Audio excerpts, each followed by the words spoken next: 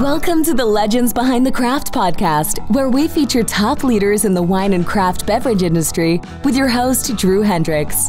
Now, let's get started with the show.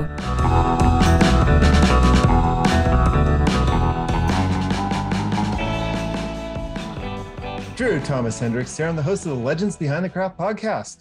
On this show, I talk with leaders in the wine and craft beverage industry. Today's episode is sponsored by Barrels Ahead. At Barrels Ahead, we work with you to implement a one-of-a-kind marketing strategy, one that highlights your authenticity, tells your story, and connects you with your ideal customers. In short, we help wineries and craft beverage producers unlock their story to unleash their revenue. Go to barrelsahead.com today to learn more. Now today, Bianca Harmon, our D2C strategist, is joining us again. How's it going, Bianca? Going really good, Drew. I'm excited to talk with Angelica today. Yes, today we have Angelica O'Reilly. I'm super excited to talk to her. She's the co-founder of Owen Row Winery and Distaff Wine Co. Welcome to the show, Angelica. Thank you for having me. It's a pleasure to be here. Oh, it's a pleasure to have you on. So, Angelica, tell us a little bit about how you got your start in the industry and making wine. Oh gosh, many years ago, back in '99, our family started Owen Row Winery, and back then we did everything from the vineyard all the way to the bottle, and we continued to do that with our family for many years. So as we had children, they were in playpens or backpacks or whatever they were, however they were at the time in the vineyards, picking grapes right along with us, eating them as we picked. And then, on the sorting line in the winery as they grew older, high schoolers would work after school, crushing grapes, cellaring, punching down, bottling, everything that was involved in the wine business. So we got started in the winery way back in '99. And the reason why we were in the wine business is because my husband and I always really appreciated a family lifestyle from farm to table. And we wanted to do something off the land. And that would be, so we're thinking, well, maybe cheese making. We both love cheese, or winemaking. And so we visited a bunch of farms, kind of walked in the muck and just really didn't, we loved the idea of having cheese, but not making. And then we visited a lot of vineyards. Yeah, that's right. So then we went to a lot of vineyards and fell in love. So we just decided that was where we were going to start. So he started off making wine while I did all the extra things to keep us going. And there we went. So our children were always a part of it. And our son is a winemaker in California. What did you do before the wine business? Well, we were both in college where we met. We got married, and he worked in a winery. Oh, okay. So first we started, we were kind of searching for what we wanted to do is we wanted to start a family. It's like, what do we do? How are we going to support our family? We wanted a farm to table kind of a lifestyle, but we were down in California. So it was difficult to actually start in California. It was a very expensive place to live. There weren't a lot of vineyard lands for sale, but we could actually get the skill down there. So David started working in the winery while I started doing other jobs just to keep us going.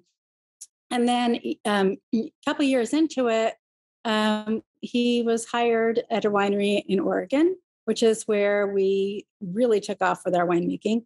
And then we started a few projects on our own. And then in '99 started Owen Row. Oh, okay. Oh, that's fantastic. So what was that? What appealed to you about Oregon? I mean, I love the Newberg area. My wife's from Beaver Creek. Cool. Not quite close to there, but closer than California is to there. Right. Well, it's a long story. Well, first of all, California is where I'm from. And so, and David is originally from Ireland. So he, coming down, his family moved out to British Columbia, Canada. And still all for his cousins, all the rest of his family's back in Ireland. Well, he wasn't used to the climate in California. And every time he would do a drive from BC down to college, he would just fall in love with these rolling green hills of Oregon.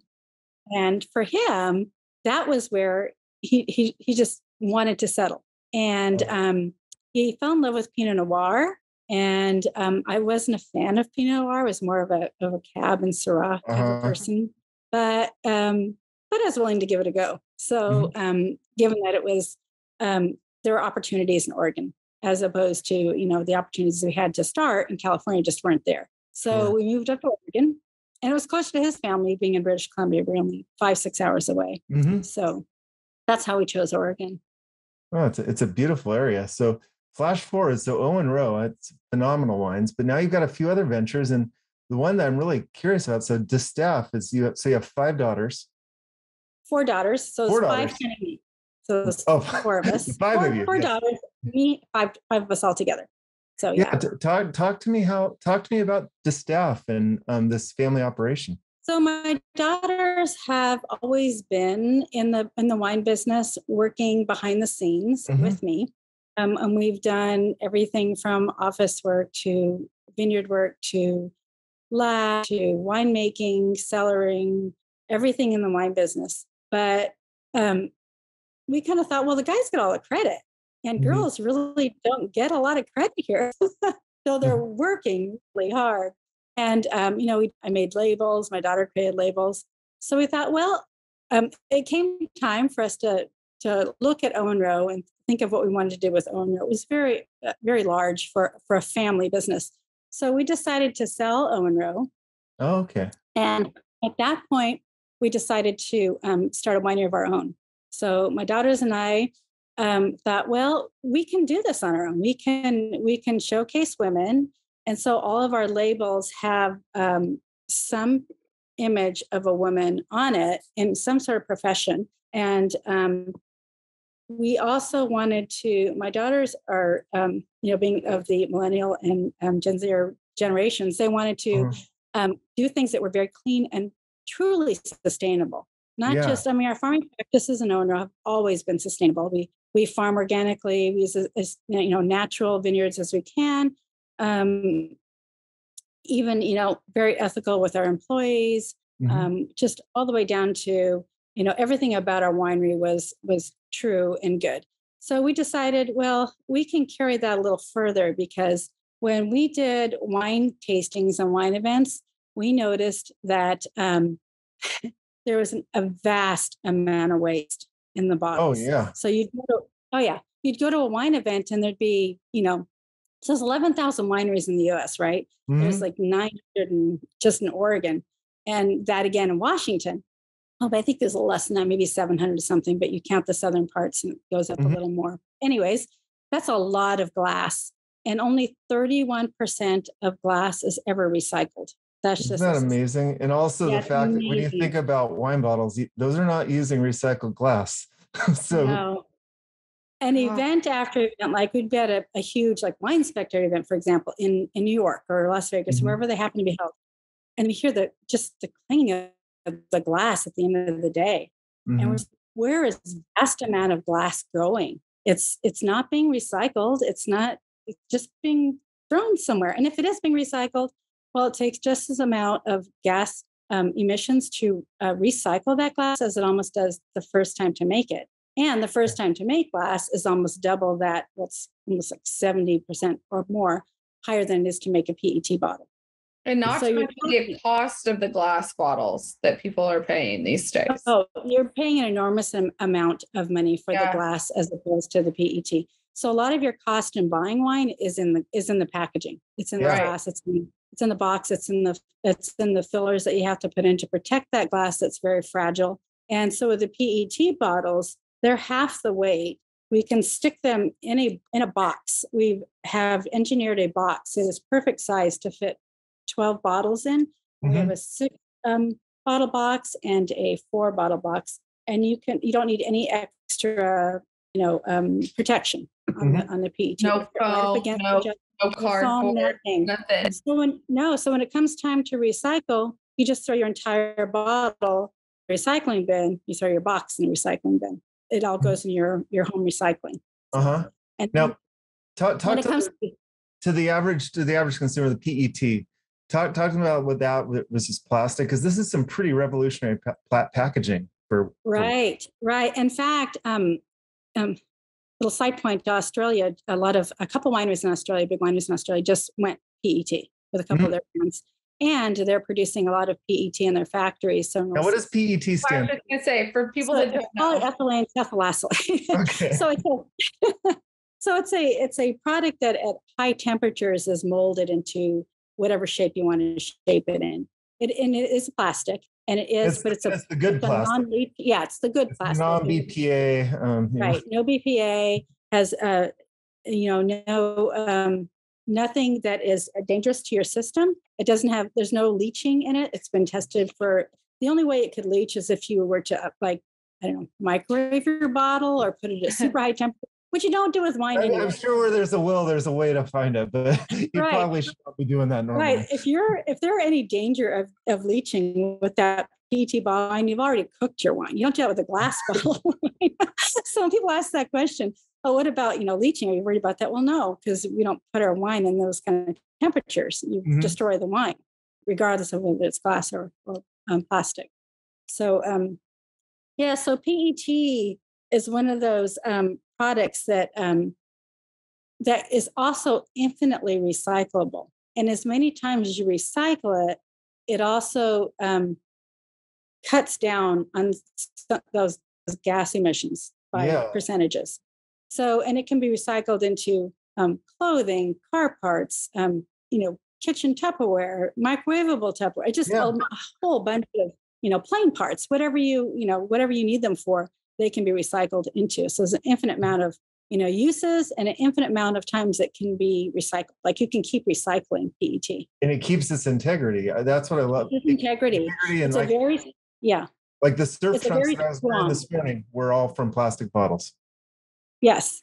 So it's a very strong plastic. It's not that flimsy plastic in fact, people have to actually pick up our bottles to know that they are plastic. Yeah, from this camera angle, they look like a glass bottle. It looks like a glass bottle. And it is plastic. People pick it up and they squeeze it and they just can't believe it. It's one of a kind. And that's fantastic. So the cost, talk to me about the cost. I mean, this is a really interesting subject for me. The cost to produce glass bottles versus the cost to produce a PET bottle. We're talking cents to dollars. Isn't that amazing? It's enormous. I don't have the numbers in front of me, and I wish I did. But in general, it's a game changer. It's like a third of the price, if even that. And you said your daughter came up with this, correct? So when we had Owen Rowe, we were approached by a company in London to put one of our brands into a PET bottle. We weren't quite ready to do that. And there was a lot of back and forth between us, but the bottles were a different shape. They didn't look like bottles. So it wasn't a no-brainer for me. I didn't look and go, oh yeah, I'd like to see my wine in that kind of a packaging. They were tall. They had the same kind of a neck, but it was a flat surface, almost like a flat box. So it was rectangular, and it was made to fit in the mail slots in Europe. So they could just plop their bottles in, they would bounce because they're not breakable. So, it's an ingenious idea. But in the US, we don't have mail slots like that. And they didn't want to pack. And, that in the US, we would have the problem of them tipping over on the shelves. There are a number of things that we weren't quite ready to do that. Sure. So put it on the back, but that's a great idea. We'd like to revisit that sometime. So my daughters and I were deciding what to do as far as coming up with a product and how we wanted to package it. We decided to try PET, but where do we find PET? Like who makes it in the US? Well, we did find a company out of California, and we bought all the PET they had. And this was during COVID. So so it was a challenge, but we were able to bottle our wines using this, and we wanted to use the same, to make it simpler, we wanted to use the same PET bottle, same shape. So no difference between a Bordeaux and a Burgundy bottle. It's all the same shape. So there's no bottling challenges, or is there a challenge with the bottling line? Well, there sure was. We brought one bottling line in. They had 16 trucks, of which only one could do this kind of product. So And then when it came time we wanted to change our capsules to a Nova Twist, which was it's also a PET. So if there were let me back up a little. If there were any kind of leakage or any kind of oxidation, any kind of issues with the PET at all, it wouldn't be through the plastic itself. It would be in the capsule. Sure. So because you have aluminum on plastic. So we wanted to go plastic on plastic. Plus, there were some other stores that wanted to carry our wine, but asked us if we could do plastic on plastic. So it was a one-step bottling. One-step recycling. So we said, sure, we can investigate. So it took us a while, but we found one company that came to our winery and backed in his bottling line and worked with us for a whole day, which would have just taken an hour or so to bottle our wine. It took us a whole day to figure out the fitting on the top because no one had done this before. So we're the first people to do the plastic on plastic. So now we have it. Now we have the science. We have the truck. We have what we need to make it happen. And where are you getting the capsules from now? The plastic capsules. So we actually, those are all local too. So we're getting everything that we can. We did order some original ones from France, and that was a delay in our bottling because it was so far away. But we're trying to get everything as local as possible and that was the only place that had them. We want to have everything as local as possible to also cut down on the fuel. So even with our shipping in our PET product, these bottles fit in half the size of a box it's even smaller than that when you consider the packaging that a glass case takes. This is, just a fraction of the size. And so you can fit twice as much in one truck that you can for glass. You need 2 trucks of glass to 1 truck of PET. Sure. Plus the weight is so much lighter. It's half the weight. So a case of wine is generally about 36 pounds. So we're looking at about 18. So we did this test on one of our, I think it's on Instagram or something. My girls do a lot of social media, but they're really good at it. But they did a little test and it was like 42 pounds for the glass versus 20. So it was exactly half and they have it on video. So we put it on a scale, measured it. So, I mean, in the end too, your consumers are probably paying less, even shipping wise. They're paying less in shipping. So we ship free because we can absorb those costs, but you can't ship glass free without it really affecting you. Mm-hmm. Unless you're shipping in enormous amounts. But tell me, are these wines then, are they more, you're not storing and saving these wines. These are like drink now wines then. Okay. Correct? So there's another question for the industry. There have been tests or data collected, I should say, on the pattern that consumers are drinking now. And most consumers drink wine, if not the day of purchase, within a week of purchase. Mm-hmm. So there's a vast majority of people that are buying wine to drink now. And there's a small amount of people that are buying wine to lay down. And so we decided to make our wines to drink now. So we make very judicial decisions on, when it comes to harvest, on, what the acidity levels, what kind of tannins we want, because they have to be perfect in the bottle now, because the wine that's being put in the bottle isn't going to change. What you open up and drink now is what you're going to open up and drink up in 2 or 3 years if you save that bottle. It's not going to change. Whereas a glass bottle, we made wines traditionally in a style where they were, the tannins had to mellow out in the bottle. The acidity levels were high, and they were beautiful over time. But you had to be willing to lay that bottle down for 5, 10, 15 years to get it at its best. And people just don't drink like that anymore. Yeah. You would still think, though, that a wine would evolve in a PET bottle because it doesn't. It's because of the way the product is. There's no oxidation at all. There's nothing to make it change. Yeah, I thought there was an anaerobic kind of option to that. That's Yeah, amazing. yeah, That's, it is amazing. I mean, that's I think actually a it's a benefit for a breakthrough lot of people. yeah, and I think it's a breakthrough in the industry, and I really hope a lot of people do it.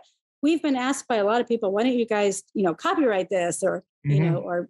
patent on it or whatever. But Uh-huh. it's it's not a personal thing to us. It's more of a we really feel the wine industry needs to change. Yeah.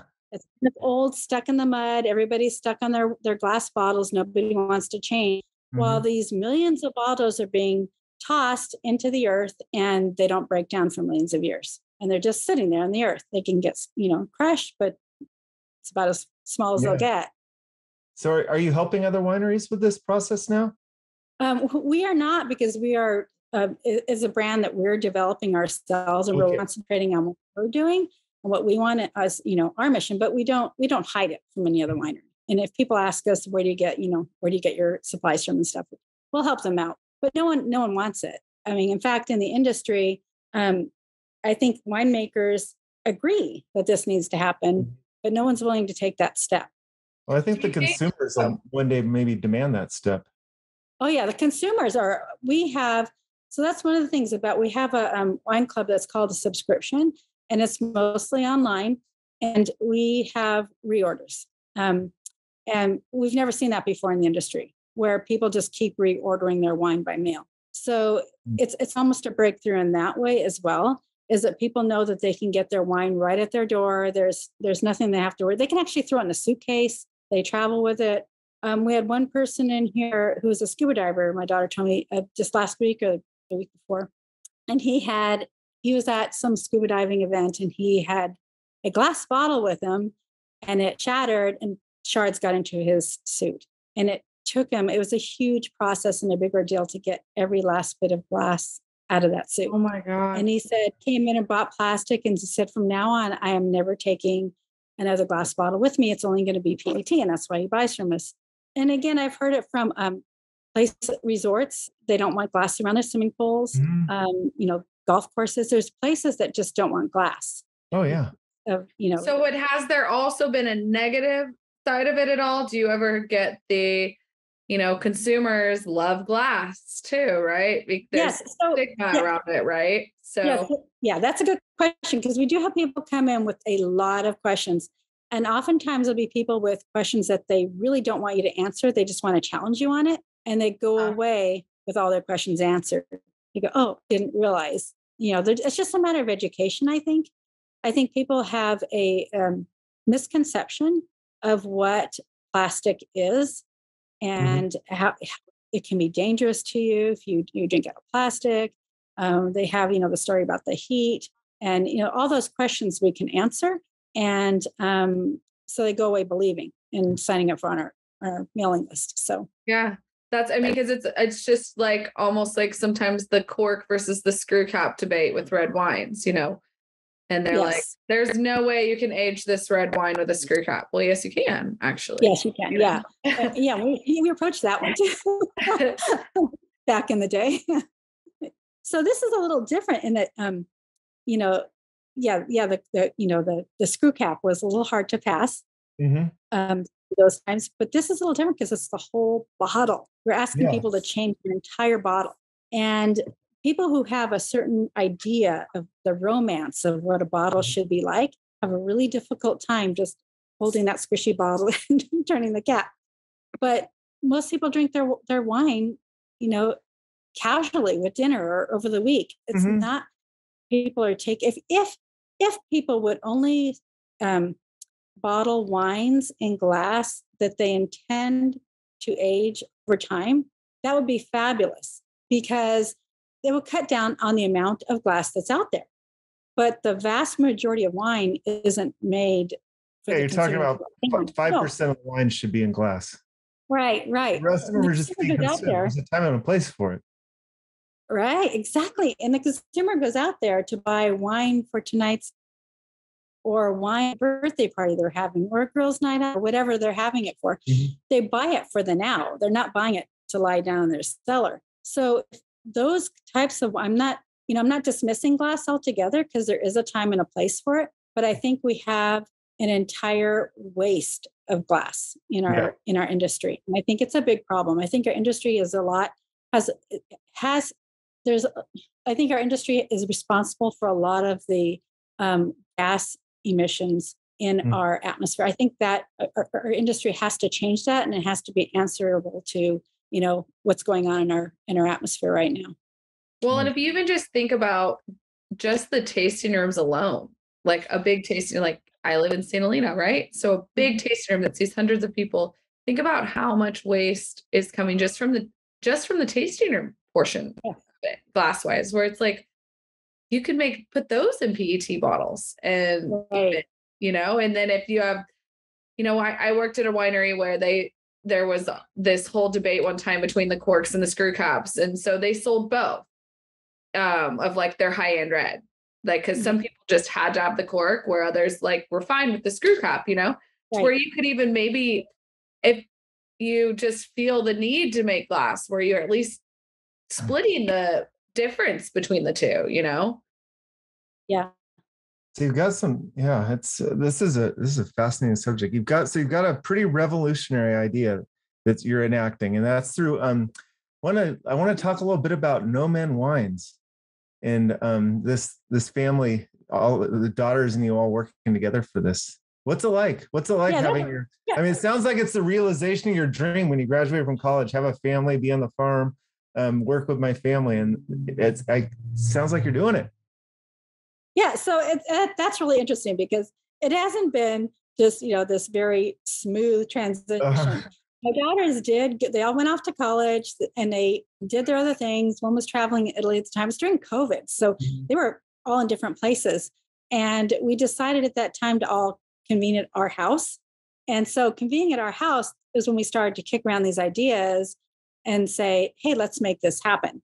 And working together has been a challenge. We all have our different talents, but we're careful not to intrude on the other person's talents and their strong points, and let them really, flourish in that area. On the other hand, there's times where we all need to step into an area we don't like. And that's a challenge, because so there are challenges, as there would be in any kind of a business. But it's more of a challenge when you're intimately connected to each other. So, but my husband and I have always worked together, wife and husband team. Does he feel left out? I was going to say, is he a part of this at all? No, he's our biggest supporter, and he's our biggest advisor. And eventually, we will have a family wine included in our packaging that he and I make together. So he's not left out. Okay. So, but being our biggest supporter, I think, gives him a lot of pride and joy. He's very proud of his girls, especially because they're so talented. I mean, all the labels are designed by my daughter, who is Navy military. And and the mural behind us. I see the girl on the ladder there. Yes. Painting. Yeah, all her artwork. So everything that is a fantastic artwork. I love it. She is incredible. And then our oldest daughter worked in restaurants. She managed restaurants. She did all the marketing for a cidery in California, and she knows marketing. And so she takes care of that aspect of it. Our other daughter is Moira, is very talented with hospitality. People love her in the tasting room. They love her with events. So we just kind of step aside for her to do that. So we all have our strong points that we all know it. We all have to recognize it and just say, you're better at that. So you go and do that. So, and none of them like paperwork. So guess who that falls on? So, and then you want to see a piece of paper in the winery. They say, take a picture of it and file it, in the clouds. Yeah, so that falls upon me. So, and I'm fine with that. So, and then who's making the wine? We all do. So they're made at different places. We do a lot of, custom crush kind of thing while we're getting going. But we actually go out to the vineyards. I was in the vineyards this morning. I was in the vineyards last week. Look at the grapes. And then we work with my husband, David. We work with him on what sort of flavor profile we want in the wine for it to be a drink now wine, because that's a huge challenge. Sure. So we need a lot of advice on that. So even though we decide what the final blend will be, and what the final product will be, we get a lot of advice. So now I got to ask this because we're recording this in the middle of August, and Okay. Willamette Valley, you guys were off to a really rough start at the beginning of this year with the frost and the freeze. How is the harvest shaping up now? Yeah, so some of that is made up. I mean, The mission of Nomen is to really bring a new life. What was that? I don't know what that was. Sounds like Nomen. Okay. Was that No, yes. Was that mirror? No, that that on wasn't my me. Oh. I don't know how that got in there. Anyhow, that was a okay. nice So we got off to a rough start because we had that late freeze, and we already had the bloom. So it was a lot of the grapes. Sorry, a lot of the blooms were frozen. So we will not get a lot of we won't get the tonnage that we would normally get. But what is there is actually looking really, really good. I saw some of it today. The Willamette Valley is looking really good. So we'll have a lower yields, but they'll be beautiful. So. Oh, that's fantastic. Well, that's great news. So for some vineyards, for some vineyards, though, it was a complete loss. So it just depends on where you are in the valley. So. I was just up that way a couple weeks ago. I wish I would have stopped by. Because you're in the Willamette Valley, right? Yes. Yeah. And anytime, I mean, visiting our tasting room is, And you're currently in the tasting room, right?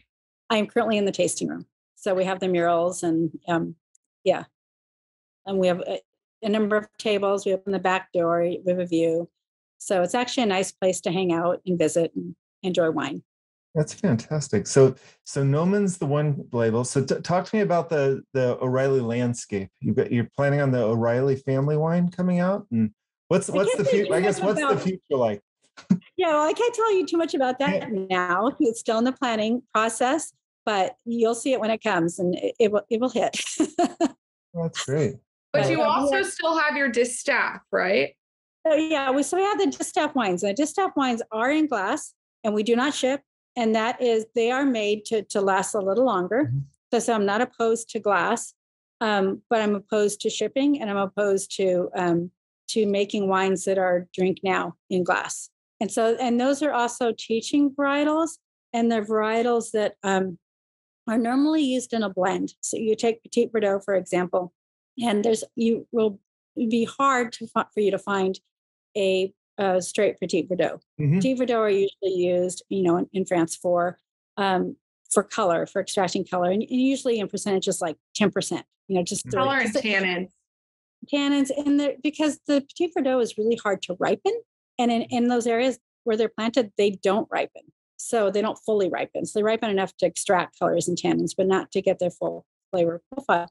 So we actually have vineyards in Washington. And actually, our Petit Verdot is from Walla Walla, and that fully ripen because of the climate and the soil. They can fully ripen, and we can showcase that varietal and make an educational piece. And so, one of the reasons for doing Distaff is my daughters, when they would go out with friends and ask if they wanted to go wine tasting, they would often be intimidated by the fact that they didn't know how. Now, my daughters, their friends, would be intimidated by the fact that they didn't know how to go wine tasting. And so my daughters would say, well, it's really not that hard. You just tell me what you like.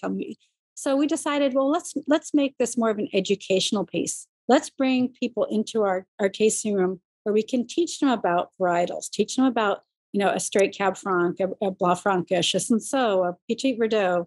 And so we have those varietals where people can come in and ask questions. We can tell them about where they're from and what they taste like. And in fact, we've done a few tastings with just a Mourvèdre or a Blanc Franc, where we've taken 4 or 5, maybe 6 Bordeaux, Blanc Francishes or Mourvèdres from around the world, especially where they originated from. And so people can extract from that line of wines what a Blanc Franc tastes like, what a Mourvèdre tastes like, what a Petit Verdot tastes like. So we're doing more of an educational a thing with our Distaff wine. Distaff means the better half. So it's, the better half of the family, showcasing wines and educating people on varietals. I love that. I would really dig that. Just those educational tastings, you get so much out of it. You do. And we like it to be interactive. So we want people to tell us what they are picking up in these wines. And then when everybody starts to do that, you start to extract, oh, this is the common thread here. This is what a Petit Verdot actually really tastes like and what it looks like and what the tannins are like, what the structure's like, what the texture's like. So in a lot of that, it's coupled with, there's winemaking styles that can change that, but then you get that in there too. Well, this is different because this winemaker does things in this style. So you can even extract from it. Well, that's fantastic. That's a lot of fun. Now is the Distaff tasting room close to Nomen? Or is it? So Distaff tasting room houses Nomen. So Nomen is one of the best. So Distaff Wine Company is the wine company that houses Nomen and eventually all the O'Reilly family wines. Oh, okay. So sorry, I'm a little slow on that. No. I didn't explain that well. Definitely. Yes. Okay. And so Nomen means the word Nomen. It's a play on words. Nomen is Latin for name. So we're all O'Reillys. That's what I thought. And then I was reading, I'm like, oh, it's Nomen. I thought it was no men. No men, it's all girls making it. So, and all girls running it and selling it. So that's the idea behind the no men. So originally I thought Latin, and then the longer I was looking at it, I get it. took me a couple extra minutes. People say, does that mean no men can have it? Well, no. This means that the women make it. What is the label? What is the meaning behind the label? I've been staring at it on your background and trying to depict what that means. So that is a woman in a profession. So she's in a business suit. So my daughters want to showcase women in every kind of profession eventually. So we just got going on these. So here's the farmer. We did a few just to get going. But my daughter she's coming home from the Navy tomorrow, and she has hundreds of these drawings on her computer, and she will start cranking them out. Want to do for their next bottling. So say a Cabernet Sauvignon won't just have the one picture. It will have, I'm going to step away for just a second. I'm going to grab a couple more bottles. Sure. It will have, so here's a couple more labels. They will have different pictures of women in different professions. So say a cab, instead of having just the one, it'll have like 10 different professions on one cab bottle. So you can order, like you can say you want a case of Cabernet, but I want these 6 women depicted on it. So you can pick a doctor, a engineer, a farmer. So you can pick 6 different images on your bottle. Yeah, so that'd be a lot of fun. So that's what we're working on next. So. Those would be great gifts and works event. Yeah. Wow. I love that. Yeah. Oh yeah. And we just want to have a lot of fun in the wine business. We don't want it to be this stuffy old world that people come in and say, no, you got that out of that wine, or that's not what it's supposed to taste like. Or we just want people to enjoy what they're drinking and just have fun with it and visit. It's all about the people you're with, the food you're having with it, just to have a lot of fun with it. That's fantastic. So Angelica, as we're kind of wrapping down here, where can people find out more about Distaff and Nomen Wines and get a subscription? Yeah, you can go onto our website, and on our website you can actually subscribe to. We have two different clubs. One is unfortunate. One is it's not unfortunate. Unfortunately, with the one Distaff, you can only come into the winery to pick up, so we don't ship that. But the Nomen, fortunately, you can ship everywhere. So we can ship the Nomen so you can do that online. But the Distaff, you'll have to come in to taste, and it's part of the experience. So sounds fantastic. Well, Angelica, thank you so much for joining us today. It was a pleasure to be here. Thank you. Yeah, we should share a story and forward to goes in the future. Sounds good, Angelica. Thank you so much.